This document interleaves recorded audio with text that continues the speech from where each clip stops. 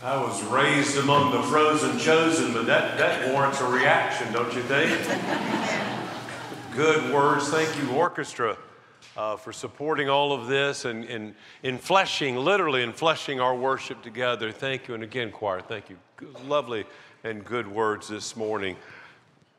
A few weeks ago, I was looking at my calendars, as we all do, and these upcoming weeks are just going to be busy, Saturday and Sunday commitments along with commitments during the week, and found out that Friday and Saturday this past weekend, I was able to kind of carve some time out to be away. By the way, for those of y'all still full-time employed, we all need to remind ourselves nothing falls apart when we're gone. It may get messy, but they keep functioning just fine without us. But anyway, I say all of that as a setup to just simply say we needed to find some time to go visit my youngest son, my daughter-in-law, and more importantly, my 6-month-old grandson, who live 400 miles away. So it's a quick trip, Friday, and come back on Saturday to spend some time with them and with my grandson, and being delighted. And though I'm getting too old for this, I'm never too old for the fact that you'll do what you got to do to be with those whom you love. So I thank you for doing what you need to do to be here today, because that's important. Sometimes you get out of bed and you just don't feel like it. I get it. Bodies don't cooperate. Minds don't always come together as they should. But you're here, and I'm here, and we're here. And because we are here, we give thanks to God, who's joined us and has promised that whenever two or more are gathered, their God will be with us. Today we wrap up a 3-part series on the prodigal narrative, that story in Luke chapter 15. We've looked at the perspective of the prodigal, whom the story is named after, that son who took it all and squandered it all and came back home penitent to the Father. We also looked last week from the perspective of the elder brother. I suspect that many of us more closely align with the good son who did everything right and no one was throwing him a party. And today we're going to just focus now on the loving Father. So I'll read selection from Luke chapter 15. Follow along in your Bibles or on the screen, beginning with verse 11. Then Jesus said, "There was a man who had 2 sons. The younger of them said to his father, 'Father, give me the share of the wealth that will belong to me.' So he divided his assets between them. And a few days later, the younger son gathered all that he had and traveled to a distant region, and there he squandered his wealth in dissolute living." And then we'll skip ahead to verse 22. The father said to his slaves, "Quickly, bring out a robe, the best one, and put it on him, and put a ring on his finger and sandals on his feet, and get that fatted calf and kill it, and let us eat and celebrate." Verse 28, then he became angry. This is the brother now. Became angry and refused to go into the party, and his father came out and began to plead with him. And then the father said to him, "Son, you are always with me, and all that is mine is yours. But we had to celebrate and rejoice, because this brother of yours was dead and has come to life. He was lost and has been found." These are God's words. They are faithful and can be trusted. Thanks be to God. Let us pray. Oh Lord, we move from amazement to amazement, grace, forgiveness, pursuant love.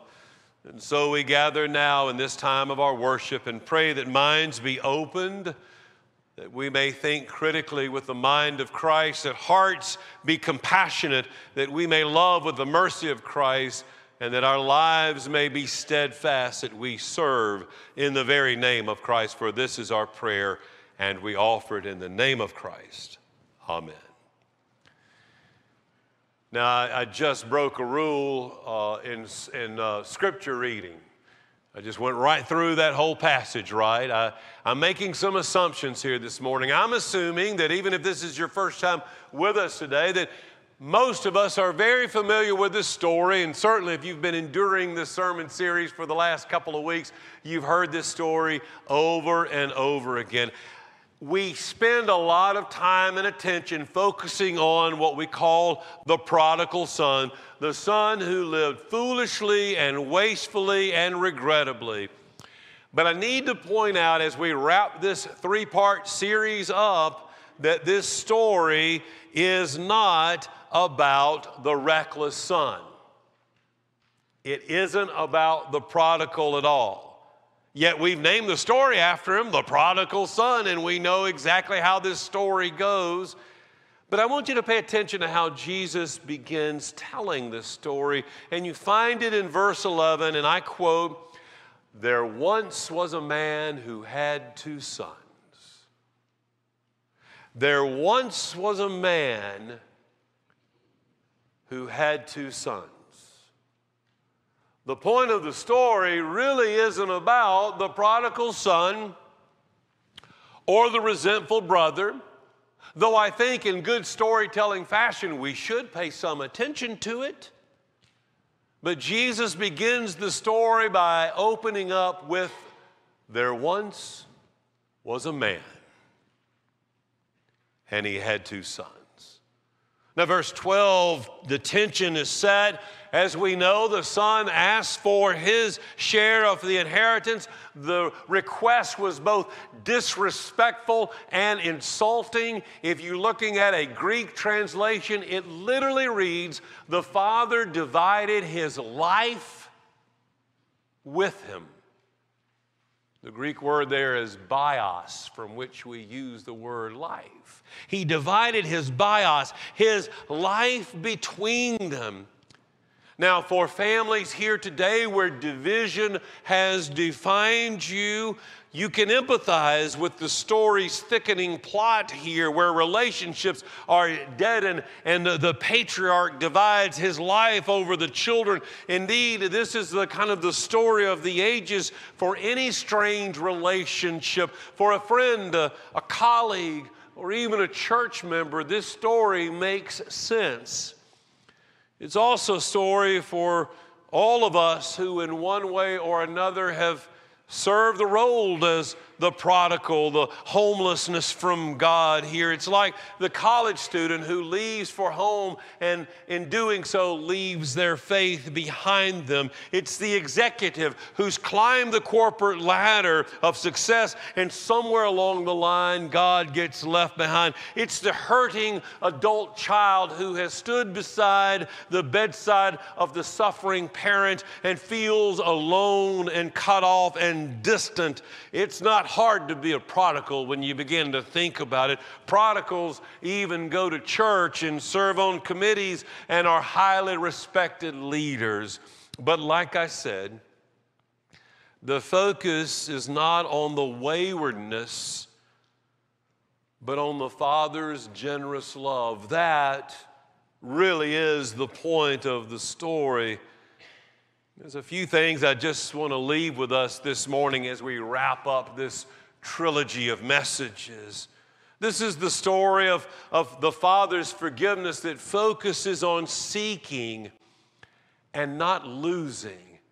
Now, on the outset, that may seem obvious enough. It's kind of straightforward.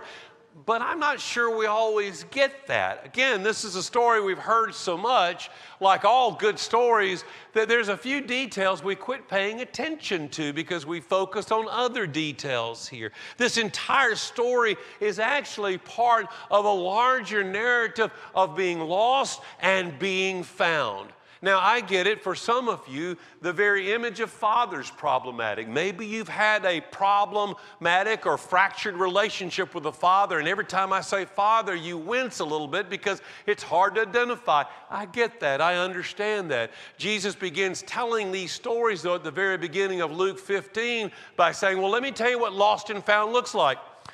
It's sort of like a shepherd who notices there's a sheep missing. It's sort of like a woman who notices that there's a coin missing. It's sort of like a father who's got not just one, but two sons missing. You see, this point of the story here is not about losing, but about seeking. Not about what was lost, but celebrating what is found here. Chapter 15 begins by, or rather Jesus begins telling these stories because the religious community has lost their way. Don't take it personal. Well, no, wait a minute, we really should take it personal. The Pharisees and the scribes, the good church-going folks, have gotten all upset because their priorities have gotten out of line. And Jesus says, well, let me tell you what God's love is like. And so he starts winding out these stories of sheep and coins and children. They were grumbling against Jesus because he's associating with the wrong kind of people. May it be said of First Baptist Roswell that every one of us gets caught in places where we don't belong and where we shouldn't hang out, and all because we dare to believe that maybe God's hanging out there too. Because you see, God is not in the losing business, but in the finding business. It's a lost and found kind of tale. I should have asked Logan about this, or Jessica, or Doyle, or Robert, or somebody, but I'm just guessing, does this church have a lost and found? I can't imagine you not having one. Every church has a lost and found. The last church I served as a pastor, for 10 years I served this church as a pastor, and every time I left my Bible behind on the pulpit, the Bible would end up in the lost and found. I mean, there's a giveaway there. It's on the pulpit. It has my name in it, but it got to the lost and found, and I'd have to go find. I'm not exaggerating at all on this story. Most churches have a lost and found section, box, or somewhere. And I'm just guessing, if I were to look over this church's lost and found, there would be some artifacts left behind that have been there a while. You know, the reading glasses, the costume jewelry, or sometimes Bibles, to be really honest with you.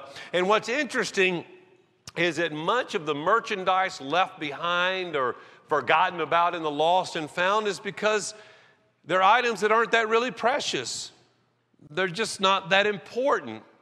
And so they're sort of given up for lost. That can happen in church too, you know. People sort of go missing, and next thing you know, they're not missed. A few years ago, I read a poignant novel, Gilead.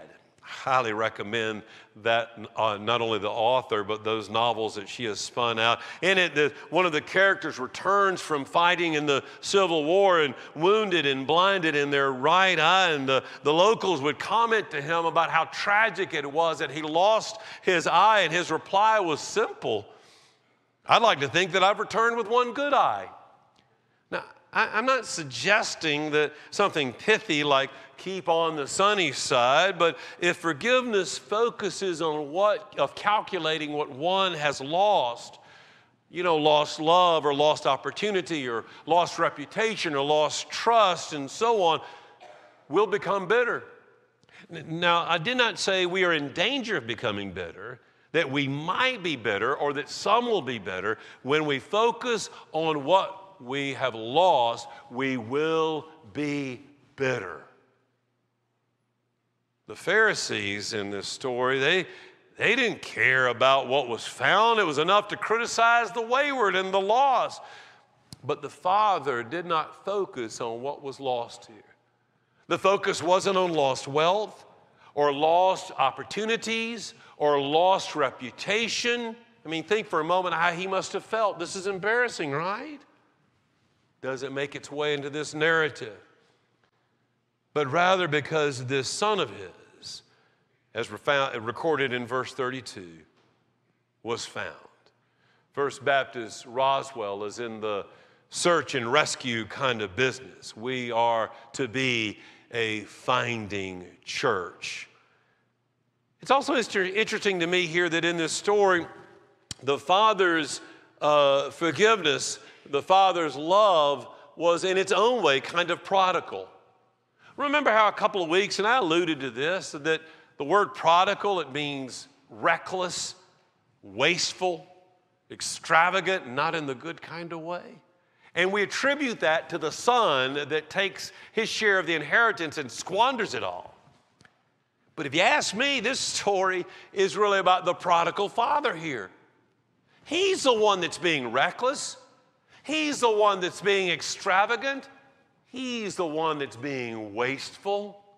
Ah, yes. And I think if the Father were standing here today, he might agree with that interpretation.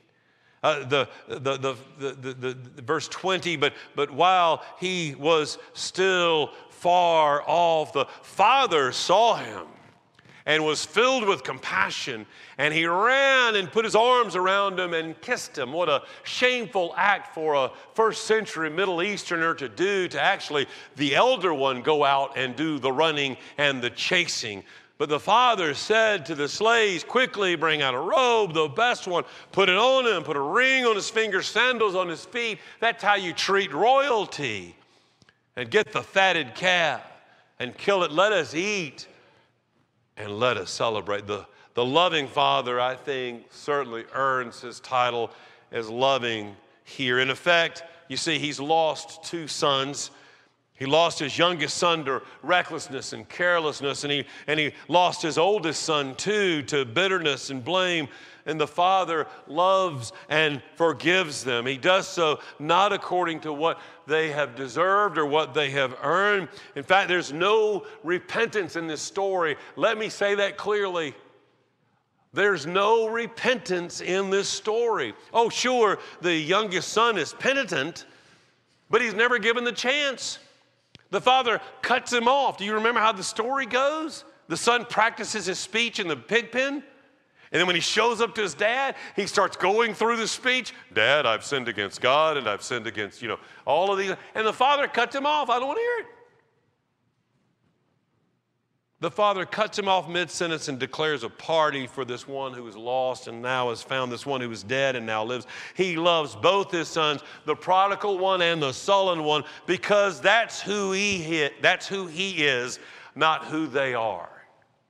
And thanks be to God that you and I are loved with that same kind of love.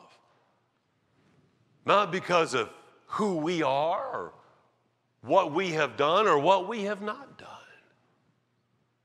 but because of who God is. Most of us remember the name Timothy McVeigh. Well, most of us of a certain age remember the name Timothy McVeigh.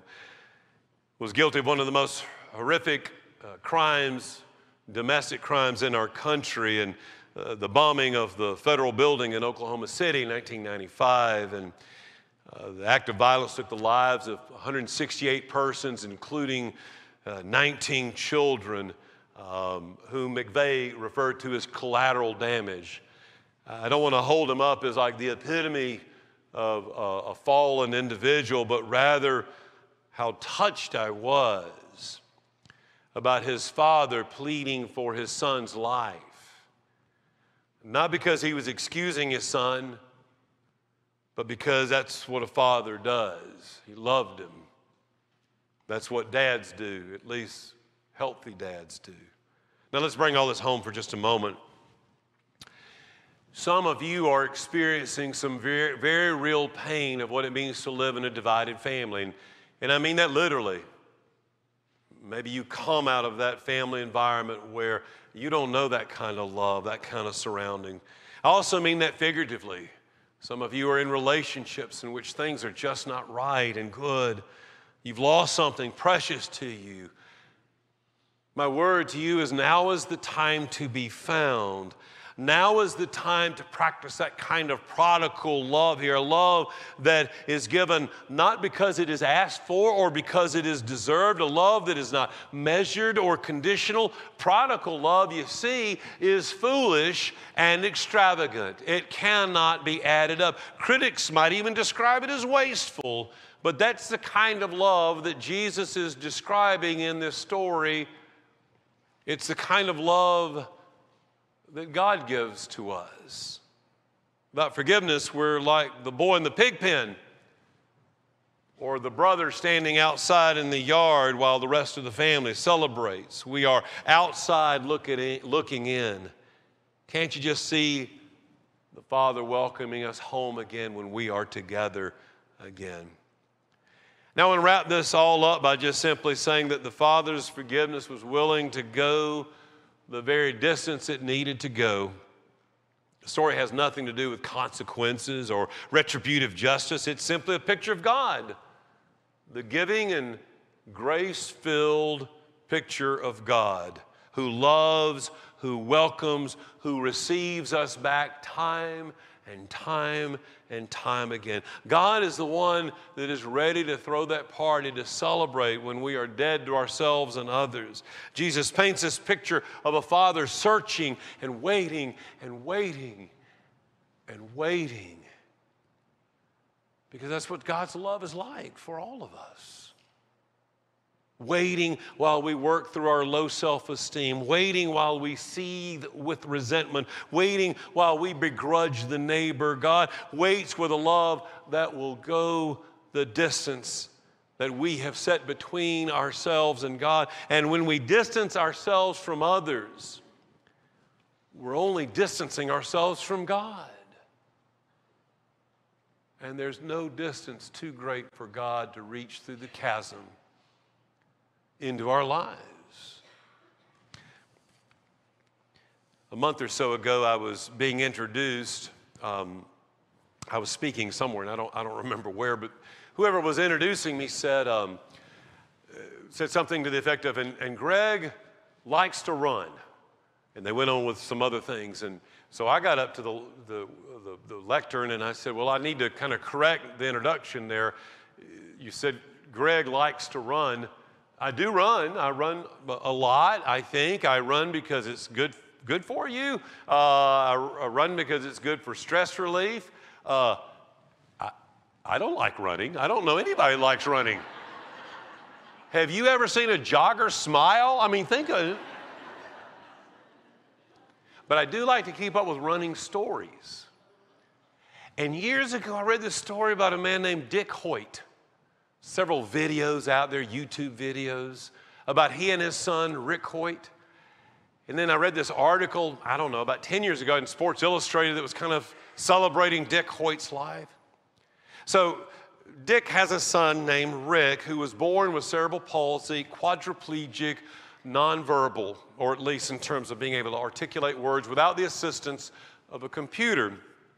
His then 11-year-old son came home from school and kind of tapped out on the computer saying they're having a charitable race, 5K, which is like 3 miles, and I'd love for you to do it, Dad, and push me in the wheelchair.